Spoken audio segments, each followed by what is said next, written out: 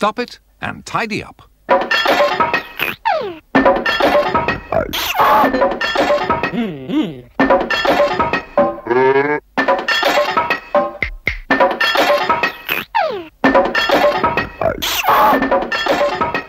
And here's all their friends.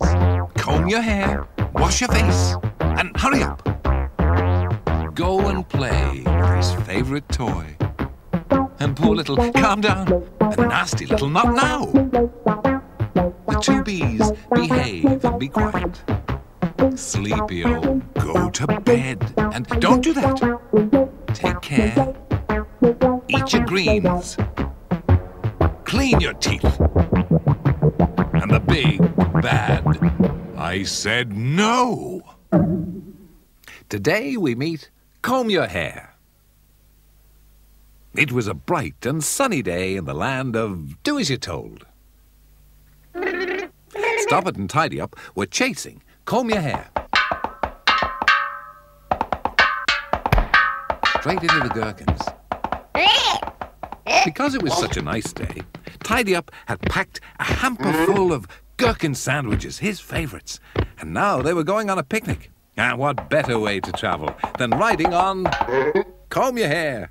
Tidyup knew the perfect spot for a picnic. He'd been there many times before, and he thought it was the nicest place in the whole of Do As You're Told.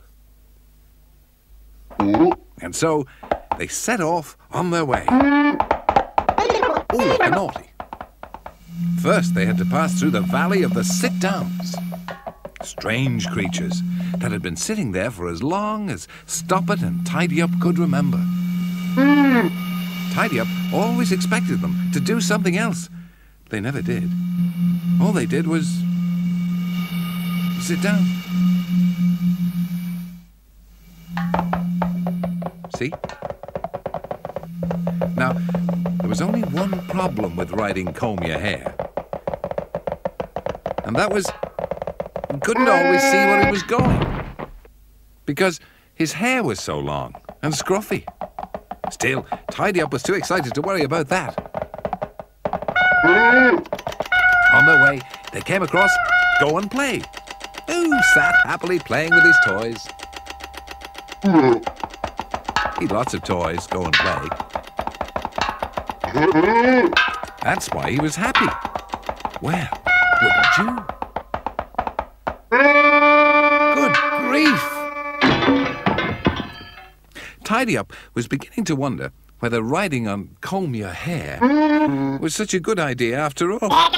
And as for Stoppit, well, he was beginning to get fed up with the whole idea of going on a picnic altogether. In fact, he lost his temper.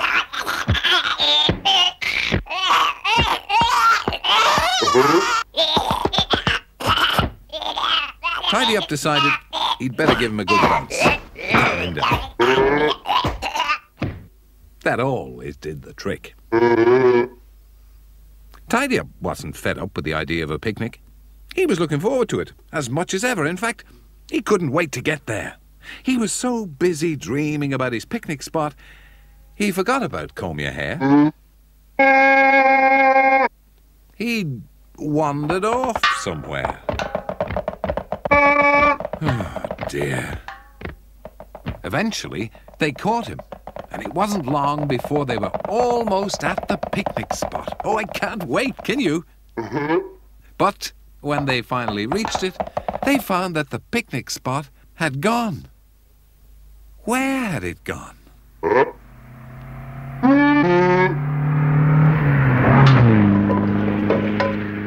So, that was it.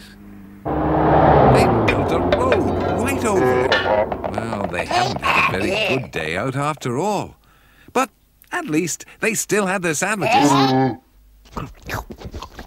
Well, they did until Comb Your Hair ate them all. He was very fond of gherkin sandwiches. Who isn't? It'd be a long time before they all went on a picnic again.